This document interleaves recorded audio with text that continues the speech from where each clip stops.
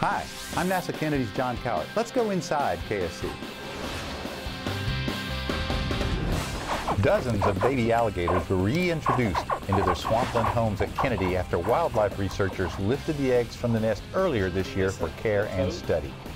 The study is an important aspect of research at Kennedy because the gators are at the top of the local food chain and their health has broad implications for the local environment and even human health.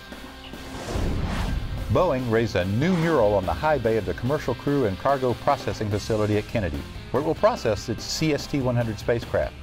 Workers placed a detailed illustration over the former orbiter processing facility that shows a CST-100 passing over Florida as seen from space. Boeing and SpaceX are working with NASA's Commercial Crew program to develop the next generation of spacecraft to carry astronauts to the International Space Station from Florida's Space Coast. And remember, Spaceport Magazine digs deeper inside KSC.